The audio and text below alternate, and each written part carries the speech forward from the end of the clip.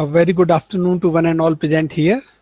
I, Dr. Teeraj Singh, along with my dynamic team of Center of Excellence in Healthcare Technologies and Informatics, JP University of Information Technology, Wagnaghat, Solan, Himachal Pradesh, India, would like to welcome you all on the 5th session of our international webinar series that we are organizing since last 5 months. So today we are having one speaker, our very own alumni, Ms. Mimamsa Sood. She did BTech Bioinformatics from JP University like 2008 to 12 batch. But before that, we had 4 different sessions, and those were really well accepted by all the audience at global level. And this is the 5th one. And we are planning to continue with this. Like we are doing 1 seminar per month.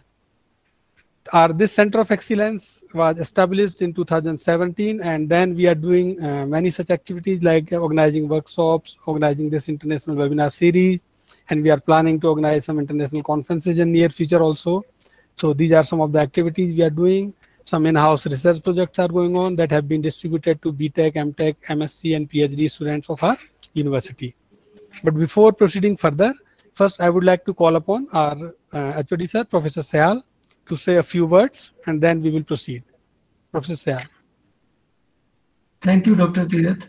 And it is a nice effort that our Center of Excellence is actually organizing almost monthly these webinars. And today the speaker is Mimamsa Sood, who is our proud alumni of the department. And I'm very happy to see her progressing in academics and in her life and working overseas. And I personally know she is very hardworking and great, having a potential to be a great academician and researcher. And we are looking forward to her presentation. And I also feel that because I know that she is actually living very nearby to us. Her parents are very near to JP University, and we have like they are my personal friends also, and both are very nice, very good, great. And you know, somewhere when the parents give a good atmosphere and teachers together make such a good, you can say, a student and a future scientist. So we are very happy to see you, Mimamsa, to see here, and you are devoting time for your presentation. And I'm very sure when you will come back to India, we will have your seminar physically present here so that you can interact with our students and give your guidance, views. That will be great on your part. And so always welcome whenever you come back. Please do visit us, and this is your university. So now we look forward to your presentation. Thank you. Okay, thank you very much, sir. Just wanted to tell you, when I joined JP University in 2010, Mimamsa's batch was the first batch I taught them. And I remember July 2010. And this was the first real batch that I taught here, BTech Bioinformatics. So I'm really connected to all these students very well.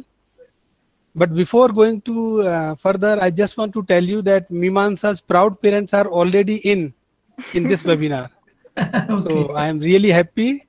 Namaskar, sir, and we welcome you also. And we are really proud of your daughter. She is a wonderful daughter, and she had done lots of hard work during last like 1 decade. And I am sure she's also making you all proud. So now I would like to call upon first my better half Ragini. She will introduce you to today's speaker Mimamsa, and then we will proceed further. Ragini, to you. Hello everyone. A warm welcome to all from Team CEHTI, JP University of Information Technology. As you all know that today we are having our alumni Mimamsa Sood. She is going to present today. And this is our 5th talk of the series. And what I can say that I'm very delighted to introduce Mimamsa, as we know her since I think last 10 years. So I will start now. As you know already, as told by Sudhir sir and Dr. Teeraj, that she did BTech Bioinformatics from here. So I also know her since last 10 years. So okay, so I will introduce formally now her. So after doing her BTech, she has joined industries at Biocause Life Sciences, Bengaluru, and there she worked in industrial training program that has been organized by Department of Biotechnology, Government of India. Then she has also worked in Biotech Park, Lucknow, in industry itself. Thereafter, she worked as software engineering associate in Accenture Services Private Limited. And after doing the jobs in Accenture Services, she joined Fraunhofer SAI, St. Augustine, Germany, as a student assistant and worked on systematic harvesting of information about clinical trials and generation of clinical trial documents.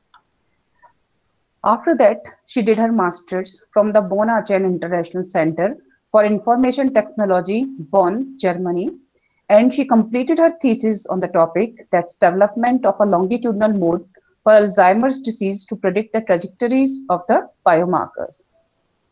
Currently, what I can say that she's about to complete her PhD in computational life sciences itself, and she's working right now on the topic, that is development of patient-level longitudinal models of neurodegenerative diseases based on information extraction and information fusion. She has also published her research papers in International Journal of Repute. Presently, she is working on some prestigious projects. She is part of those projects, and these projects are Radar AD and Virtual Brain Cloud. Okay, so now I would like to invite Mimamsa to deliver her talk.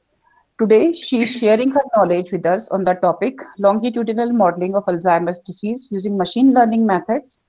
I am very sure that this talk will be beneficial to all the participants. So now over to Mimamsa. Welcome, Mimamsa. Thank you so much, ma'am. So first of all, I would like to thank all of you for such kind words and for introducing me. And I think it wouldn't have been possible without me going into JP and then studying there and getting introduced to bioinformatics and having such nice guidance from Tirath sir, Sudhir sir, and also I would also like to mention Dipankar sir, under whom I did my thesis. And basically, during my thesis, I got motivated to pursue my career further in bioinformatics. But yeah, before that, I wanted to have some experience in the field of like industrial experience before finalizing my decision. So thank you so much. And I'm very happy to present here. And I'm very happy to be a part of JP Institute again in some way. So I think I will, and I would also like to thank my parents for joining this talk. I think this is the first time they are going to see me something, they are going to see something, what I'm doing actually. So I'm really excited for that as well. So I will share my screen now. Yes.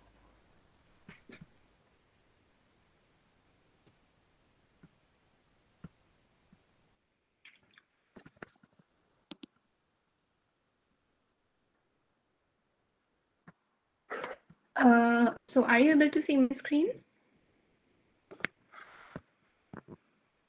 Yeah, yes, Mimamsa. Now we can see it. Okay, so as rightly mentioned by Ragini ma'am, that today's topic is about longitudinal modeling of Alzheimer's disease using machine learning methods. So this is like in this area I'm working for the past, I would say, kind of 4 years right now. I started working on longitudinal modeling in my master thesis, and then I started my PhD around this topic. So I would talk a bit about Alzheimer's disease and then about machine learning methods in Alzheimer's disease.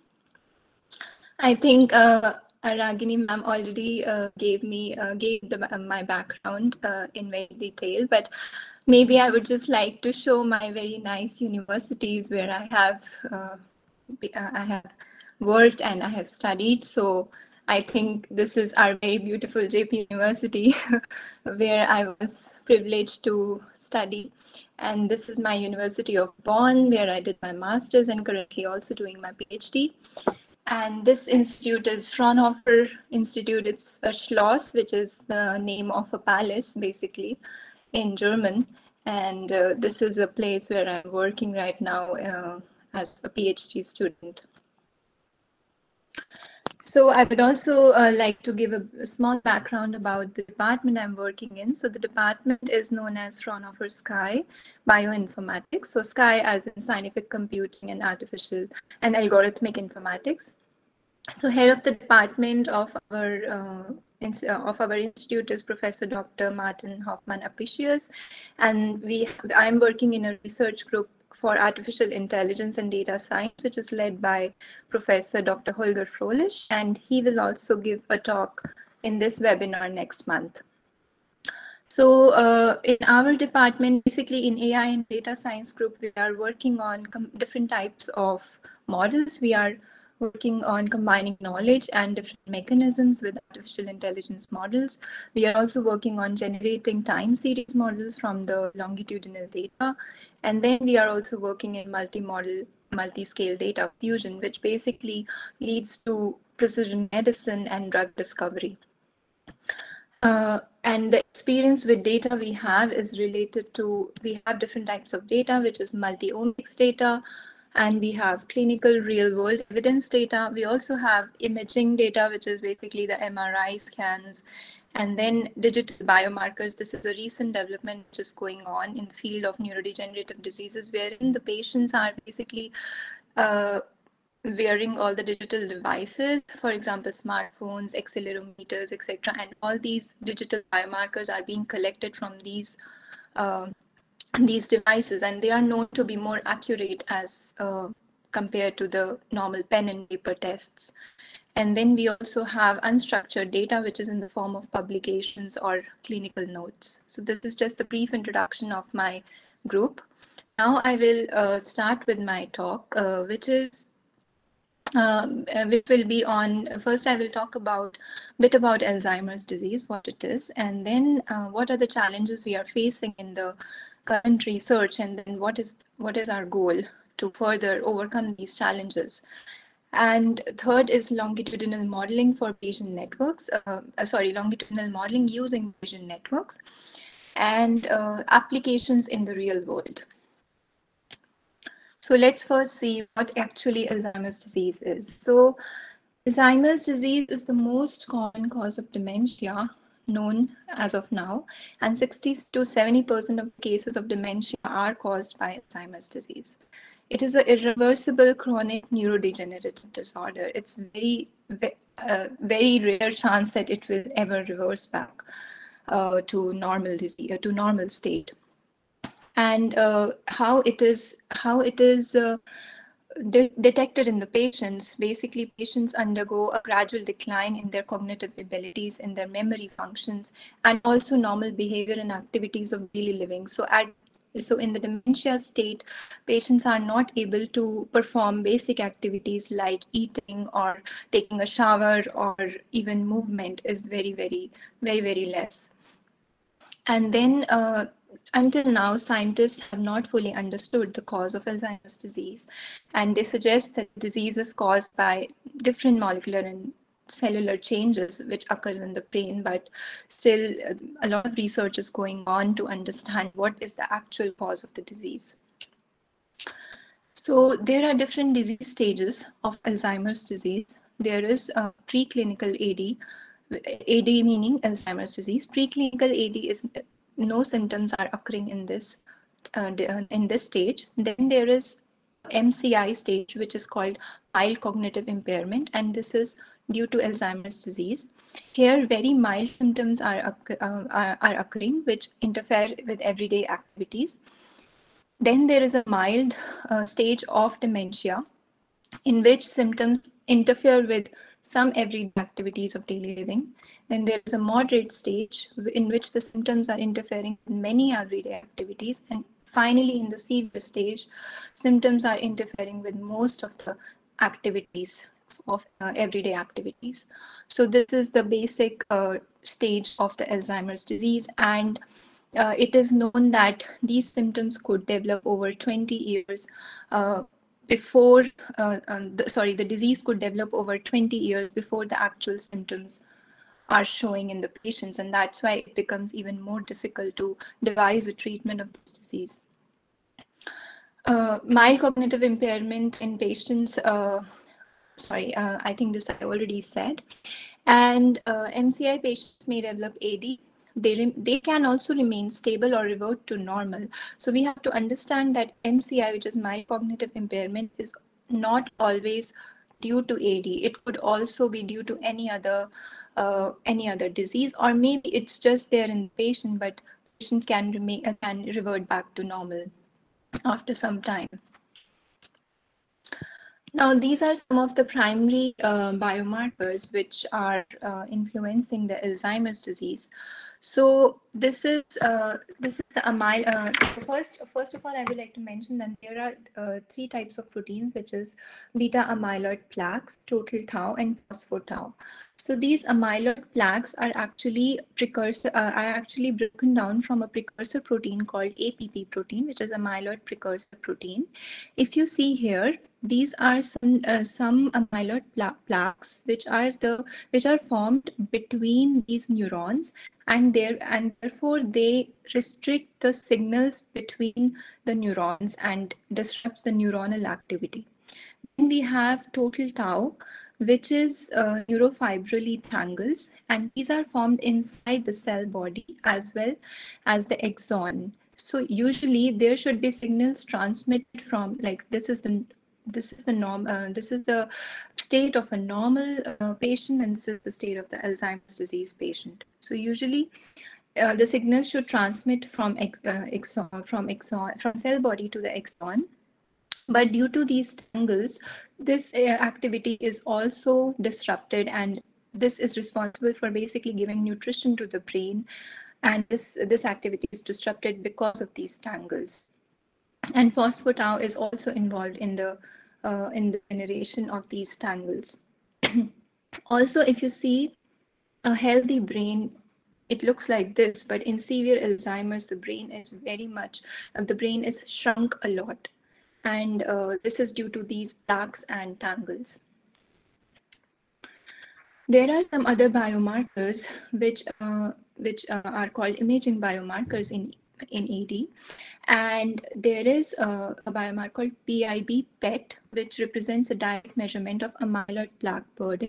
And the second one is FDG PET, which basically measures the central metabolism of glucose and is indicator of neuronal and glial function. And it is also responsible for loss of synaptic activity. So if you see here, this image is taken from this paper below, and this is in German, which means healthy. So this is a brain of a normal patient, and this is the brain of a dementia patient.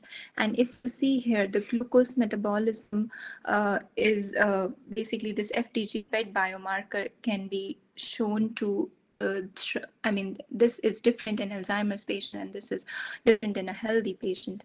And for example, if you see here, the PIB PET basically shows that how much amyloid plaque is deposited in the brain. So here you don't see any amyloid plaque deposited in the brain, but here these green and orange signals, if you see, this is a dye which is used to see the imaging biomarker, and you see that it's a lot bad in Alzheimer's patient.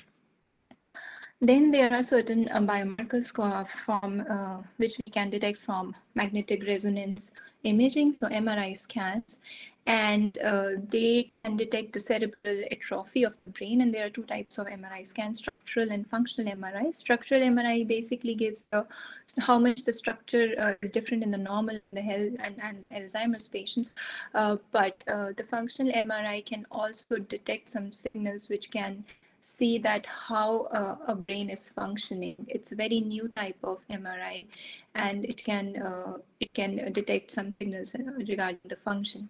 But here I want to show you that how the healthy brain, so basically which brain volumes are affected in the healthy and which brain volumes are affected in Alzheimer's. So if you see, healthy brain looks like this, but if you see Alzheimer's disease, there is a shrinkage of hippocampus, which is the main part of the brain volume, which is responsible for memory collection. And you see enlarged ventricles here. This one is enlarged ventricles and shrinkage of cerebral cortex. So these are some of the brain volumes, which are affected in Alzheimer's disease. Then cognitive and functional impairments are also affected for MCI and Alzheimer's disease patients. Like I said, their functional capabilities of performing activities of daily living is impaired very much. So if we want to see that which biomarker is affected first, so first is CSF amyloid beta, then tau, then MRI and FDG PET, and further, if a patient is healthy, if a subject is healthy, then and it has a low risk factors of cognitive and functional impairment, it can also have cognitive decline in MCI, but with low risk factors, the cognitive decline will be delayed. But with high risk factors, the cognitive decline will come early, and MCI stage will also come early, and therefore AD stage will also come early in the patients. So it all also depends on the risk factors of the patient. So these are some of the statistics of Alzheimer's disease. So it has been estimated that about 5.8 million individuals aged above 65 live with Alzheimer's in USA.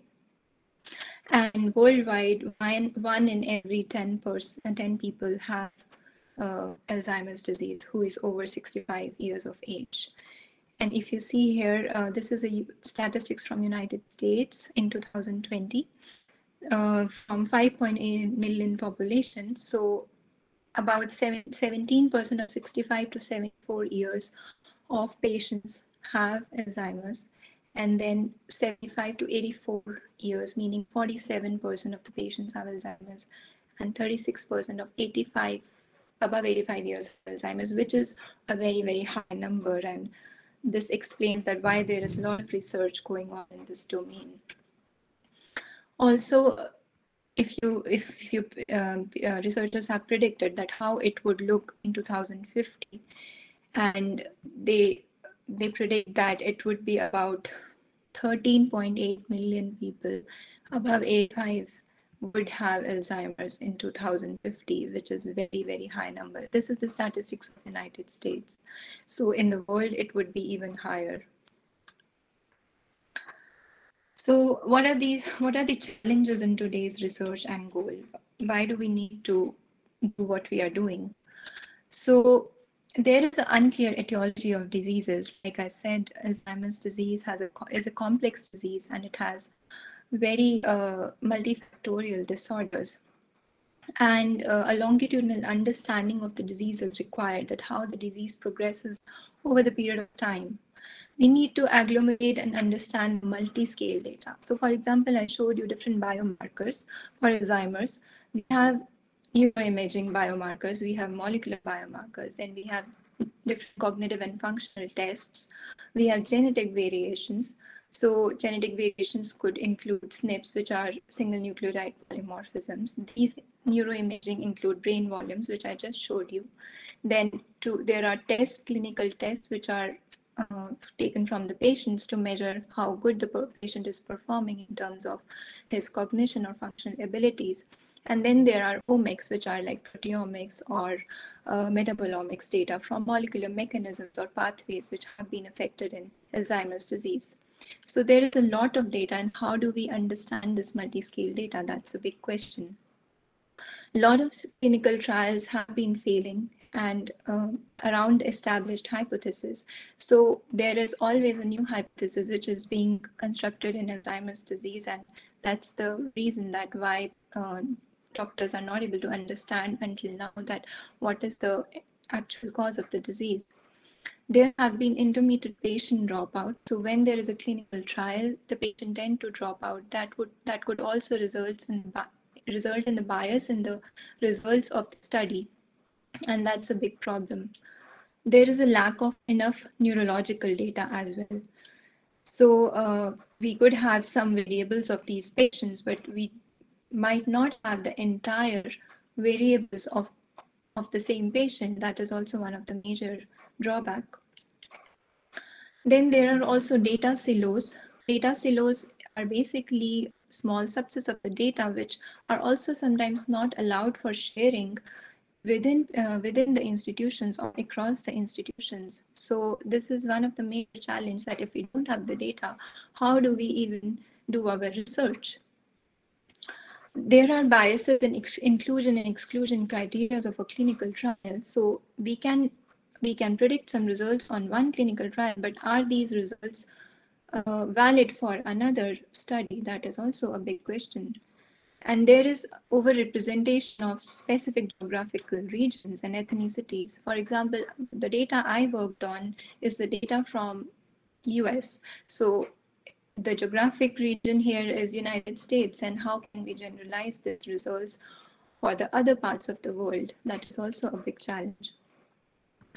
And collection of different outcome measures and molecular data in different studies of the same disease. So how do we collect all this data?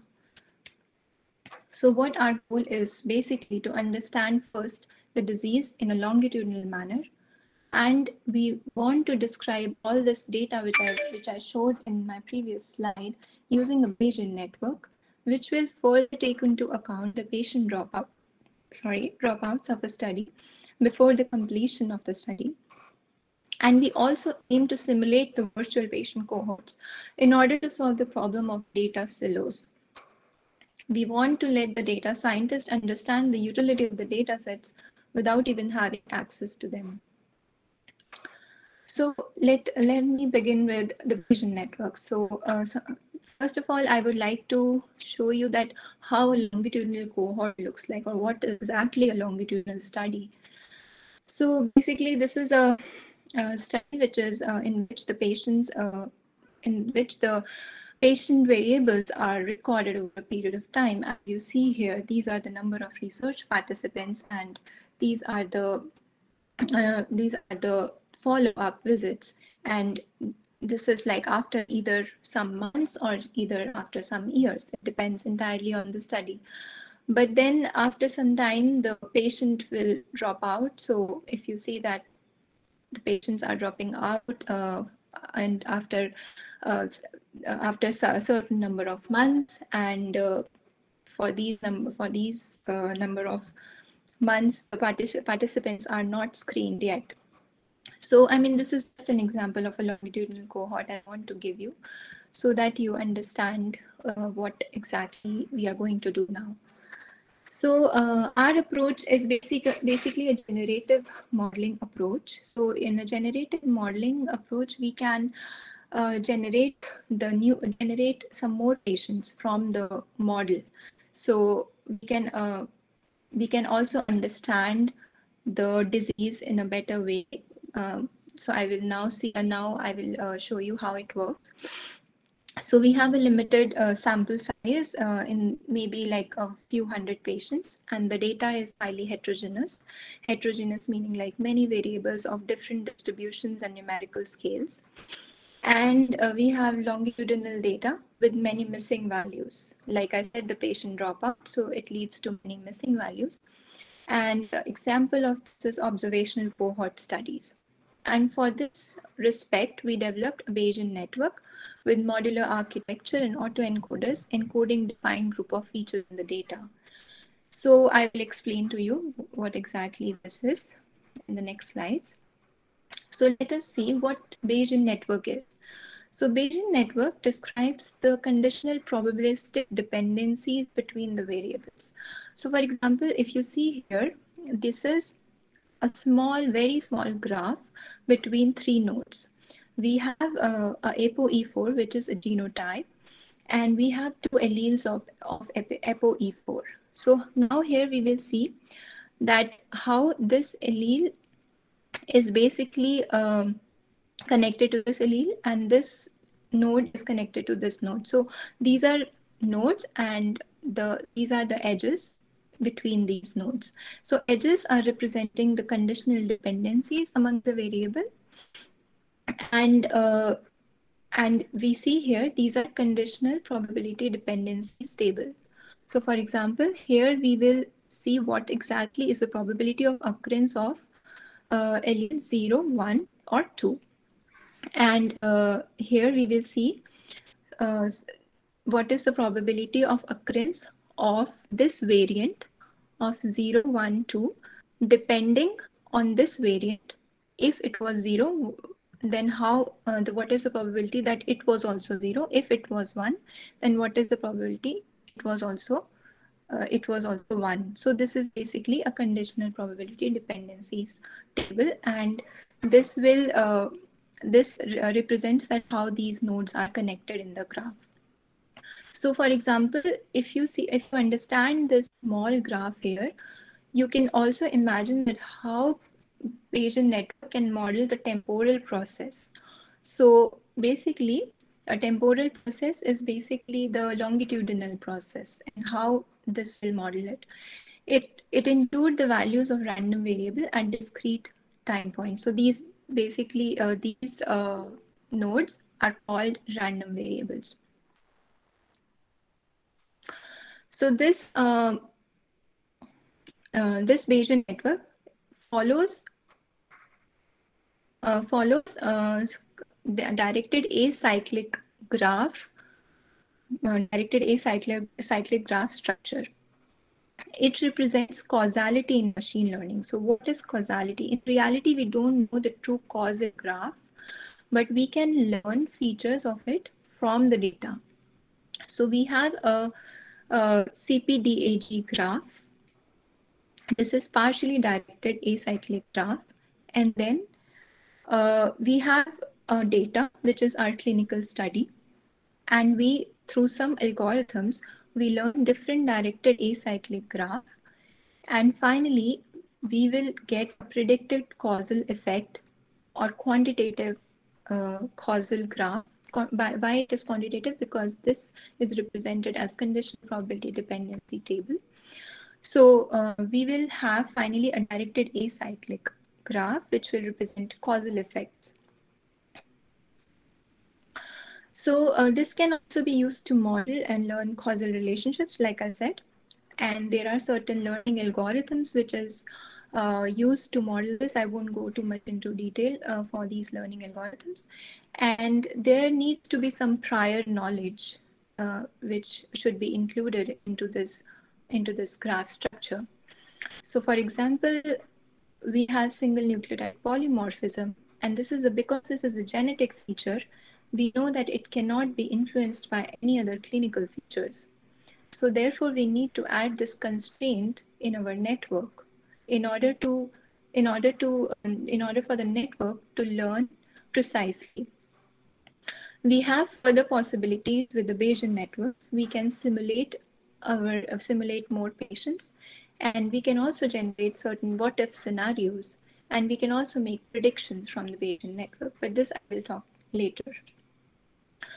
So this is one of the example of how the Bayesian network models the data in a longitudinal fashion.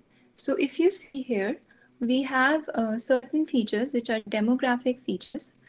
This is just a hypothetical graph. This is not a real graph. This is how it can look in the real time. So we have demographic features like gender, age, and SNPs. And then we have certain CSF biomarkers, which I showed you earlier, like cerebrospinal fluid, amyloid beta, tau beta. And then we also have cognitive test scores. So these can be connected to each other over the period of time. Like this is baseline. So baseline is the initial time point, and then we have visit 1, visit 2, visit 3, and so on. And these all can be connected to each other over the period of time. So like I said, the edges represent the statistical dependencies, and these are only partial known in practice, but the network will learn from the data. Nodes are the random variables, which gives rise to Bayesian networks.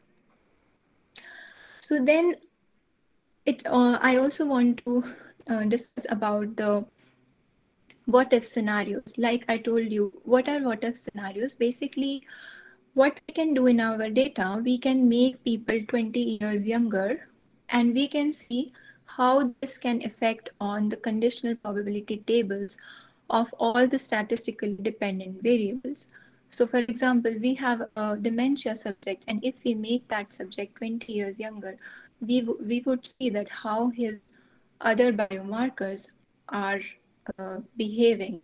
Are they different from the dementia subject, or are they closer to a normal subject? So this can also be done, and this is done by a well-established theory for simulating interventions, which is a Julia-Pearl's two calculus theory, and it amounts to conditional probabilities in a mutilated causal Bayesian network. So what is mutilated causal BN?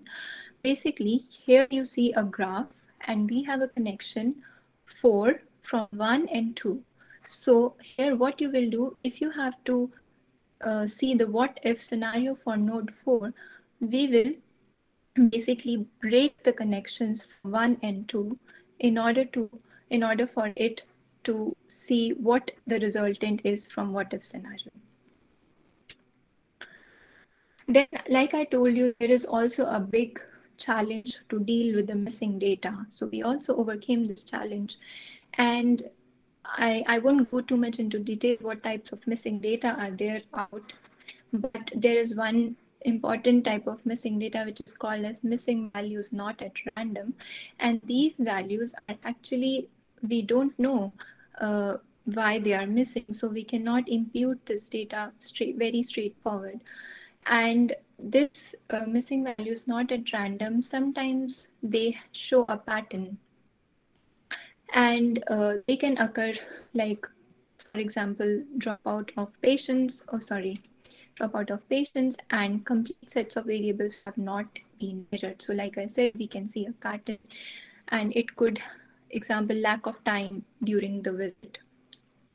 And approach to basically model this is by model missingness by auxiliary variables. So what are auxiliary variables? This is the indicator variables. For example, here you have a connection of diagnosis at time point t to biomarker. Then you have a connection of diagnosis time point t plus 1 to another biomarker. So if you will see that this biomarker is missing, yes or no, and there will be auxiliary variable representing this missingness of this biomarker, which is an indicator variable. And further, there will be another indicator variable for this biomarker, which will represent the missingness. And these will also be connected because this is the same biomarker. This is the same biomarker over different time points. So their missingness should also be related. So this is just the basic idea of how to deal with NMAR data. If maybe some of you would overcome this, you can probably refer to this one. Then further, we simulate the patients. So what we do, we draw the samples from the Bayesian network because it's a generative model, and we also sample from, we basically sample from the conditional distribution of the parent node, and we also we have like the we also sample from the children nodes while conditioning on already drawn values from each of the parents. So this is like we are sampling their conditional distributions from the parent nodes and the child nodes. Now I will come to the applications in the real world, like how we applied this data to our study. So I would like to talk about a little bit about the study called ADNI, which is the till now the longest longitudinal cohort available. So the study started in 2004, and it is still ongoing. So this is how longitudinal studies look like. For example, we have now baseline, and we have like, this is how the ADNI study look like. So we have baseline, and we have month 6, month 12, and month 24. Then we have different biomarkers. We have imaging biomarker, we have cognitive, CSF pathways, and SNPs plus ApoE because they are both genetic biomarkers. And this represents, the blue color represents that all these biomarkers were available, and the pink color represents that these are missing. So we also have to see that if the biomarkers or the variables are missing more than 50%, we remove that particular variable, and we only take the variables with less than 50% of missing values at every visit. So because this is this is a huge data. Like we have a lot of imaging biomarkers, we have a lot of cognitive features. So we also need to do dimensionality reduction. And this, in our case, is done by autoencoders, which I wouldn't explain in much detail, but this is a neural network technique. If you would know about the dimensionality reduction techniques like PCA, so this is a little bit advanced version of PCA. And here we have, for example, we have different biological features at a particular visit. And because there are so many, we want to compress these multiple variables into one variable using the autoencoder. So this is called a meta feature, and we develop a biological meta feature at visit n. So for example, here I showed you these all are meta features of all these different types of individual features which I talked about earlier. Why do we need to do this? Because if we don't do this, it increases the complexity of our model, and it is not easy to obtain these connections between the model if we have too many features.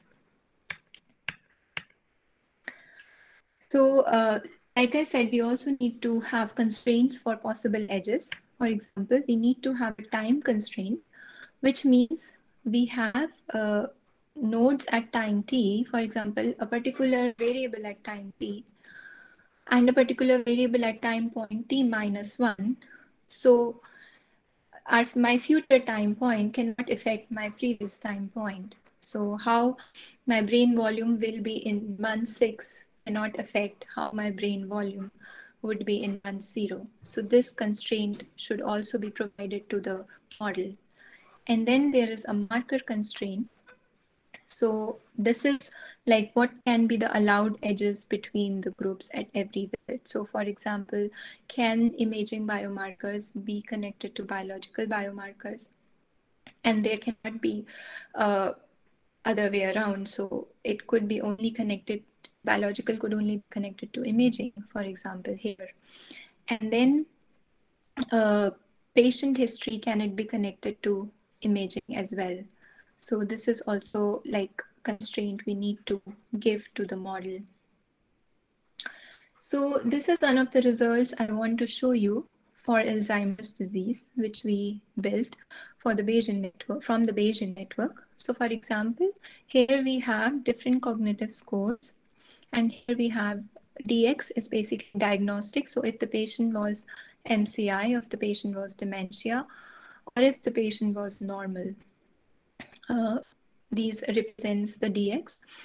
And then we have SNP feature, which I already told you is the polymorphism. And then we have a CSF biomarker.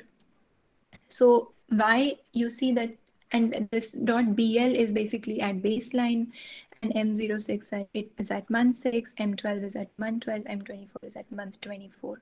So why CSF is only at baseline? Because of a lot of missing data. So if we don't have like even 50% of the data present, we cannot model it. So we had to remove the other time points for CSF as of now. And then we have demographic features like gender and marital status.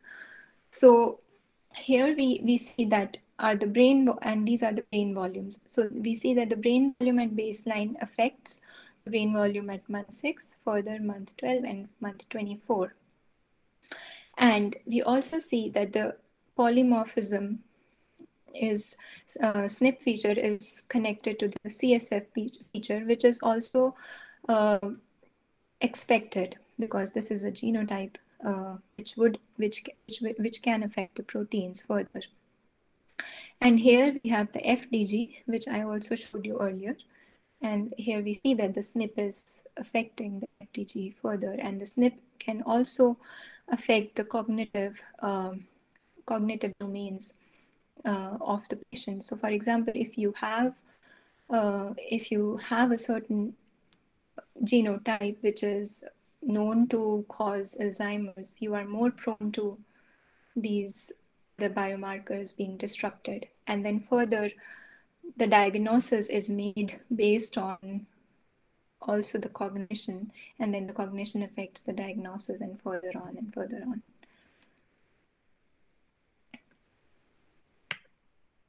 So, like I said, we generated virtual patients. So, virtual patients is basically similar to the real patients, but they are not same, because we want to work on these patients and we want to solve the problem of data silos.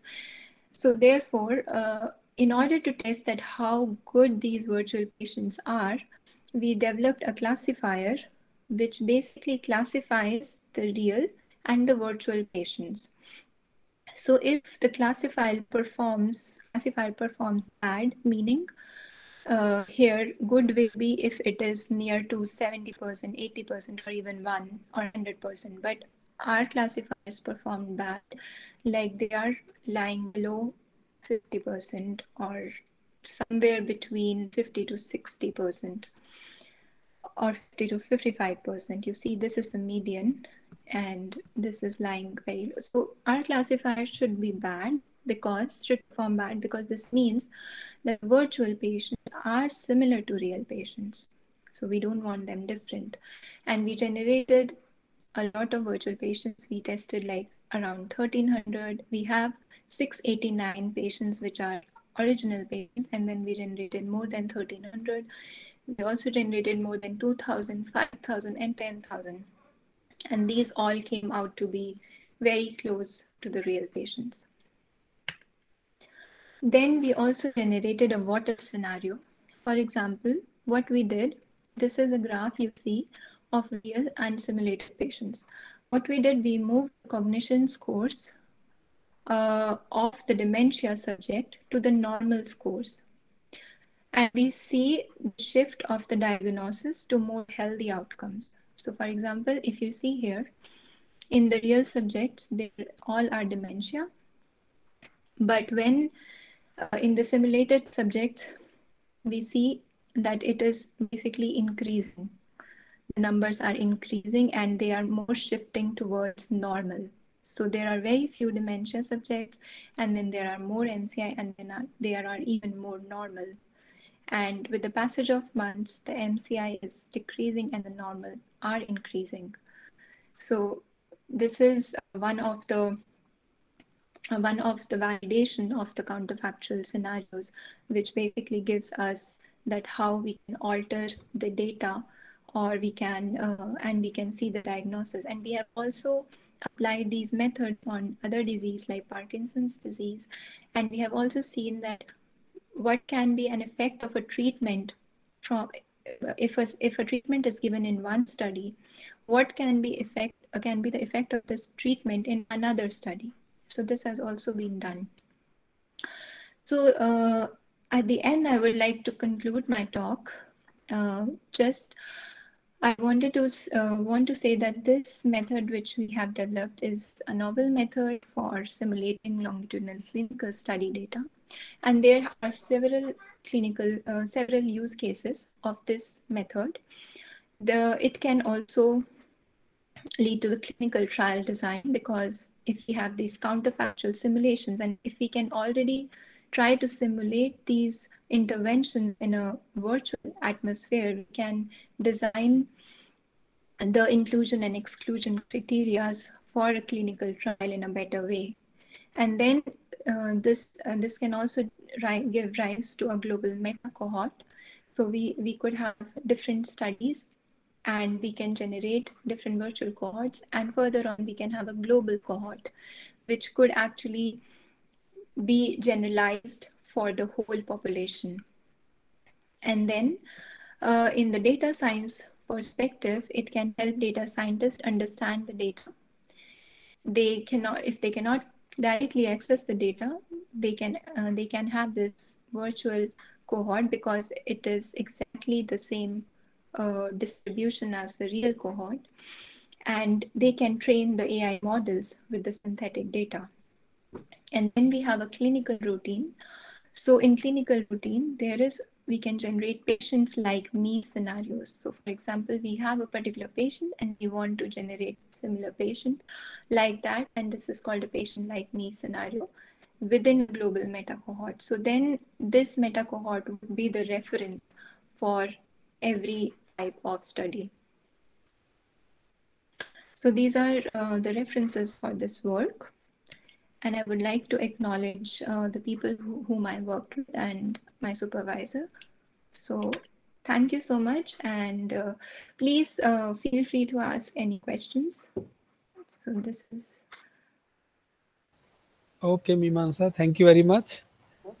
It was very nice talk from very beginning, like making some background on very important topic actually, because we know that Alzheimer is having a problem worldwide, and India actually people are even unaware of it still. Yeah. Because we can easily get the data or stats from US or other European countries, but it's really difficult to get the exact stats in India like countries. But we are improving, and I'm sure we will get it. But before moving further, I just want to ask some queries which are in the chat box. I will read them one by one so you can suggest your answers. Okay. We have first query from Dr. Manohar, and he's asking, can we measure the stage of Alzheimer's disease with Internet of Things, IoT? Can we measure the Alzheimer's stage with? IoT, Internet of Things. Is it possible? What is IoT? Sorry, I'm not aware of that. Yeah, Internet of Things. But what is Internet of Things? If you can clarify a bit.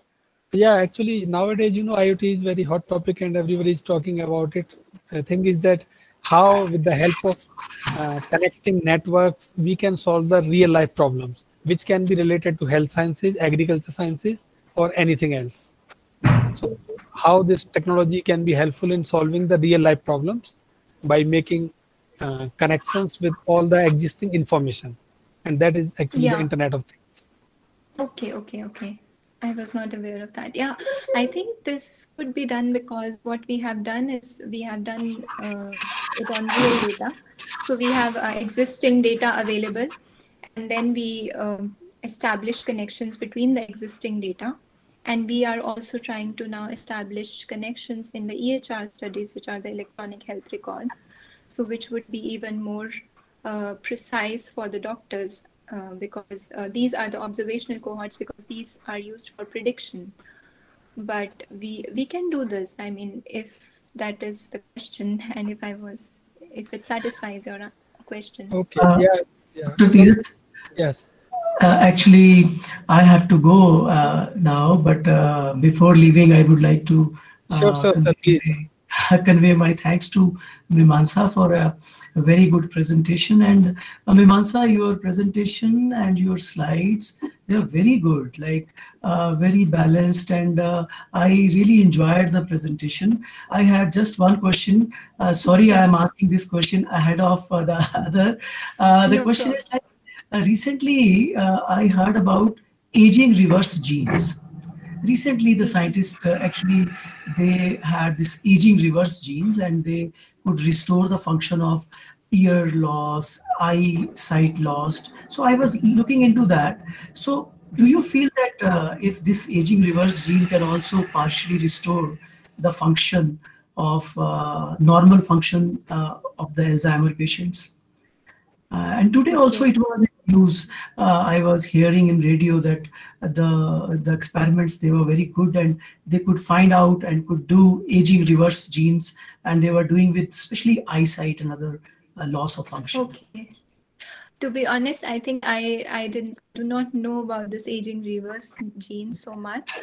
But I would say it is very difficult for Alzheimer's disease because this is a very complex disease, and right now, because we have not completely understood the etiology of the disease. So which gene we need to focus, that will be a big question, because there are a lot of genes which are involved in the Alzheimer's disease and not just one.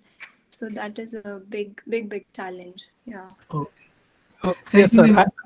Sir, I want to add on to You're that. welcome, Actually, sir. the one that you are asking for, the reversing of aging, actually, I have gone through that article, and they actually performed the experiment specifically on few parameters related to skin reversing of the aging. And they were successful, and this was done in Israel actually. Okay. So they were successful up to some extent, but not with the full parameters of the skin reverse aging. But yeah, definitely they were successful up to some extent. I was very happy to read this because sometime my gray hair will also turn to black. Maybe. Okay. Okay. Thank you so much. I think Okay, I sir. will also read that article. It sounds Okay. interesting. Okay. Yeah, I will share with you. I have it. Yeah. Bye. Thank you so much, sir. Thank you, Mimansa. Bye. Okay, so Mimansa, I will go with the next question actually, Yeah. which is by Rohit Sukla. And he is asking, please suggest some MRI and PET data resources for Alzheimer's disease except ADNI. We know that ADNI is very Okay. standard database, but do Yeah, you yeah, have? yeah. Yeah, you can actually go to this website called synapse.org, and it has a lot of data sets, and it's very easy to apply to these studies. There is a study called EdNeuromed, which is from Oxford, and this is also because it's a Europe-based study. And then I have a list of some other sources. Maybe I could share it with you later. But what I can recollect is right now the publicly available, and also you should look into this IBL database, AIBL. This is from Australia. So they also have the similar way of measurement as of ADNI. Yes, and there is one ilva.org. That website is also providing you lots of biomedical image data. And there is Yeah. another for MRI and PET. I can suggest you one more, that is CAI square R. That is also very popular and very good database. CAI square R. I will Yeah, note these it are some of also. the some of the CAI databases. square R. Okay. Yeah. And I Okay. would also suggest one more called DPUK. So you can Okay. also look into that. Yeah. Maybe Sure. We I'll can mention in the chat Synapse. Yeah.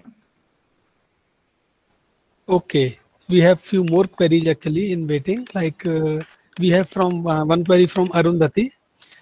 She's asking, what role will the latest success of AlphaFold 2 and DeepMind will play in diagnosis of Alzheimer's? Can it modify the way we study Alzheimer's? Okay.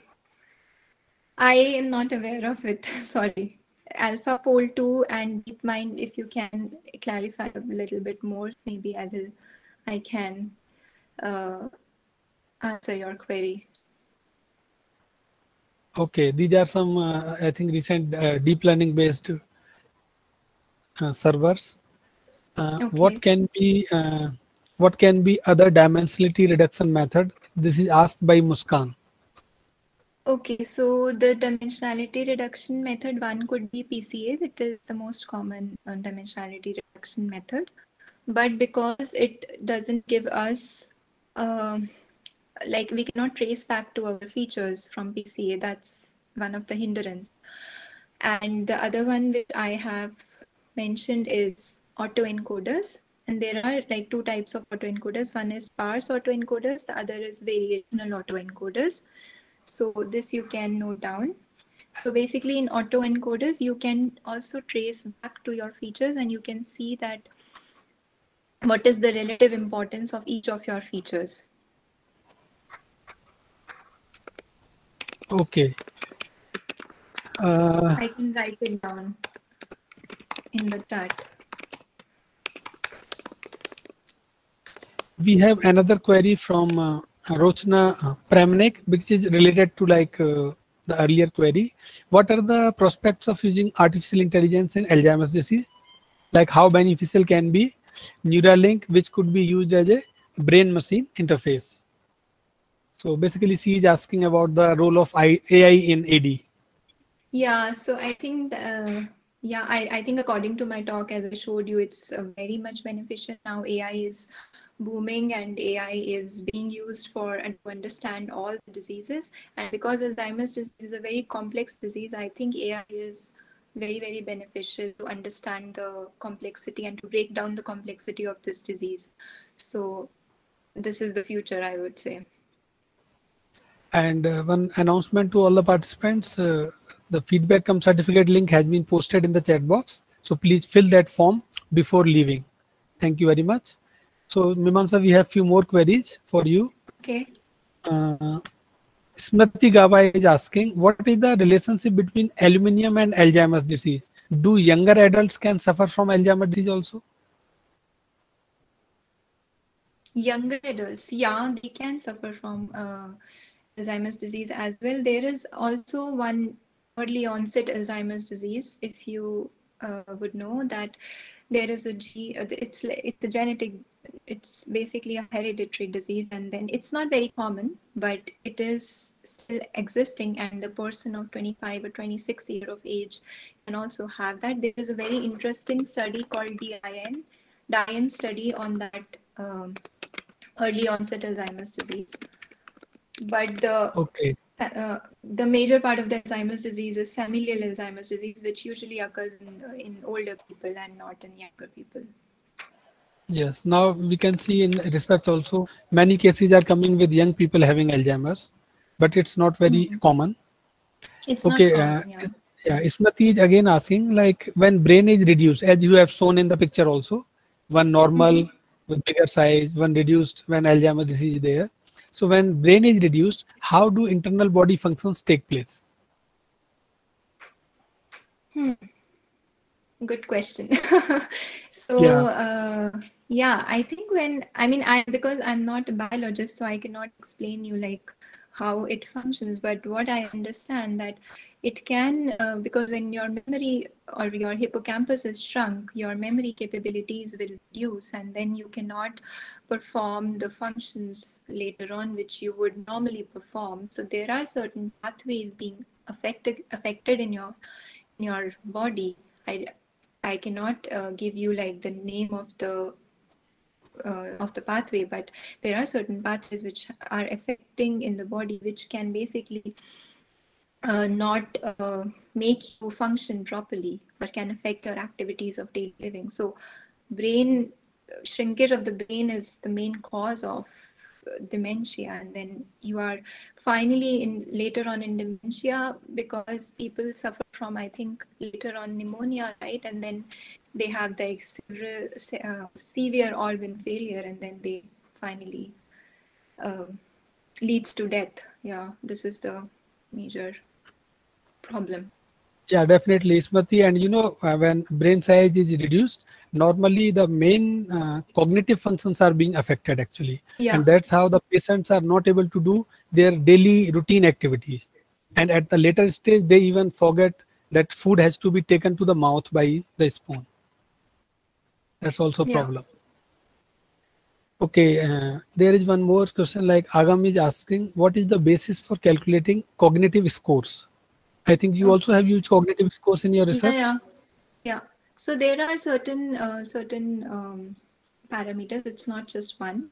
So if I can give an example of mini mental state examination. So this is one of the study. This is one of the tests which is done for Alzheimer's disease, and it is basically it's a collection of various tests. So patient come to the doctor, and then there are certain pen and paper tests, like the doctor would tell you to maybe draw a clock, and how accurately you can draw a clock. And this is also one of the things, how accurately you can draw a pattern which was already mentioned. And then there would be some questionnaires which are testing your cognitive abilities. So and also there are certain functional, for example, for functional activities, I can tell you that there are certain tests which will be asked by from the doctor to the caregiver, and the caregiver will have to answer that what if the person was able to perform a particular activity, maybe eating food himself, how much help he required, and was he not able to perform the activity at all. And this is rated between 0 to 5 or something. So there are separate like tests for concentration, for managing appointments, for visual. There are too many tests for these cognition, not just one. Okay. I was just looking at the stats, Mimansa, for your talk and how many people have attended, and I found in my Google Meet 133 total transactions were there. So Okay. this much of people have listened to you, and I'm That's sure they have great. enjoyed. Yeah, total That's great. 133. I have the list now with me, Okay. and I think that's it for all. I think we have covered all the queries. And thank Okay. you very much for the wonderful information. I am sure many students were also there from even JP University. I can see Dr. Sundar Rajan. Sundarda, are you there?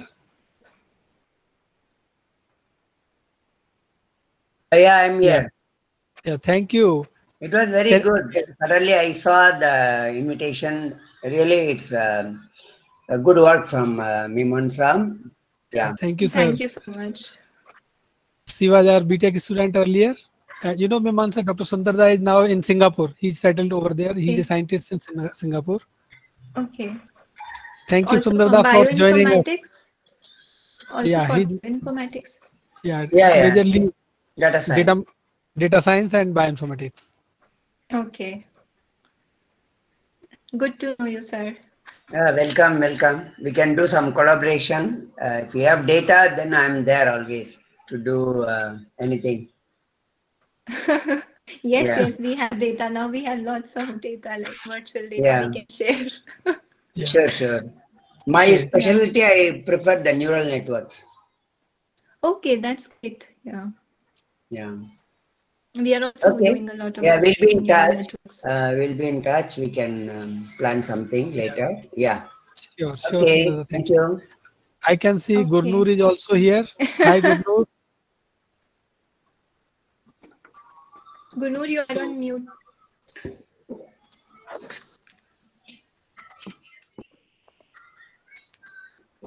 Hi, Gurnur. So first of all, I would like to formally thank Mimansa for joining us for the wonderful talk. And I'm sure everybody has enjoyed this talk. And this was the fifth in this series. And we are going to have more. In future, you know, Gurnur is also coming for a talk maybe in future after a month or two, I'm sure. Because now he is in Denmark. So thank you, Mimansa. Thank you very much for this Thank you talk. so much, sir. Thank you for giving me the opportunity. And it was really nice to connect again with all of you. Yeah. And maybe looking forward when I come to India, maybe I'm looking forward to visit you. Sure. You are always welcome. Okay.